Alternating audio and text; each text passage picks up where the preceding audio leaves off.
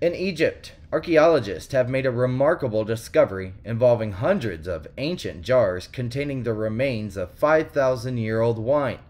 This significant find was uncovered by a team of researchers at a royal tomb within the El Qa'āb necropolis, as disclosed in a statement by Egypt's Ministry of Tourism and Antiquities on Sunday.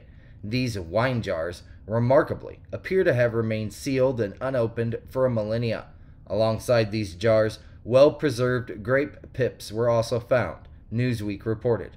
The El Qa'āb necropolis, situated in the ancient Egyptian city of Abydos, houses numerous royal tombs dating back to the early dynastic period, which extended over approximately 4 centuries, beginning from the early 3rd millennium BC.